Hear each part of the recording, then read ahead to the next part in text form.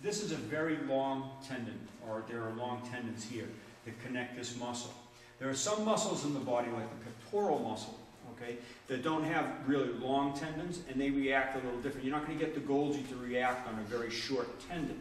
So when you strike into, say, stomach 15 area, right in the middle of the pectoral muscle, all right, a lot of people think it's a nerve. It's an intercostal nerve. I used to think it was an intercostal nerve, but the intercostal nerves are actually on the inside of the ribs, and you can't access them.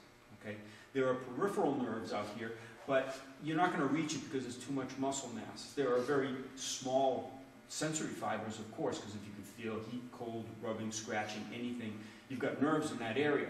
But I don't even think it's the nerve because you can't really get the message to send that well. Okay? Now, the nerves are going to come down into the pectoral muscle this way.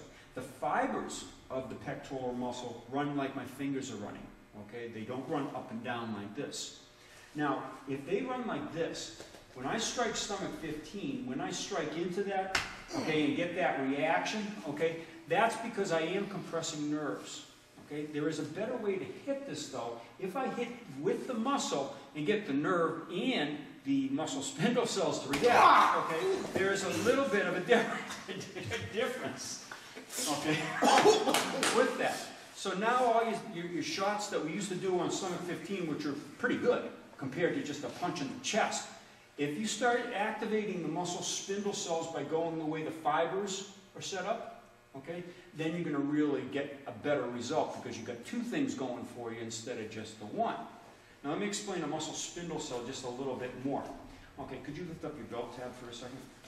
Yeah, the belt tab. Okay. Now you see how these stripes, let's uncover the stripes. Okay, you see these stripes right here. This is what a muscle spindle cell actually looks like. You got the muscle fiber, which is the black belt, okay? And you got the fibers, the spindle cell fibers that wrap around in a little coil on those fibers, okay? And when those things pull apart, it causes the reaction that makes the muscle contract. Now, as soon as I hit him here, the first time when I hit him straight down, sorry, okay, you see the legs weaken and the body weakens, okay? But the muscle didn't contract. When I hit this way,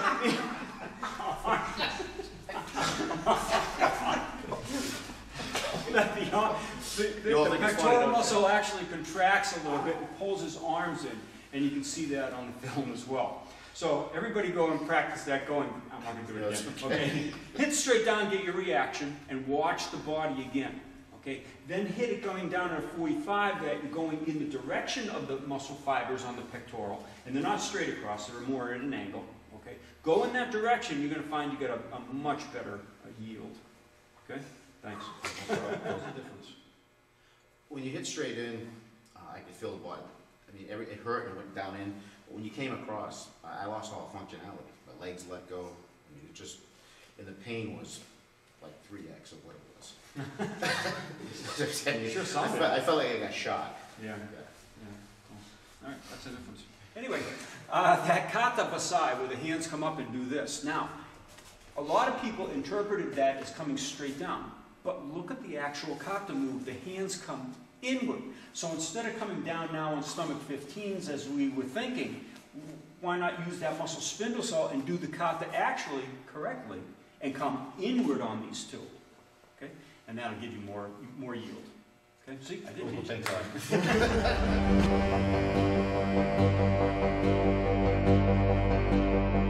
you.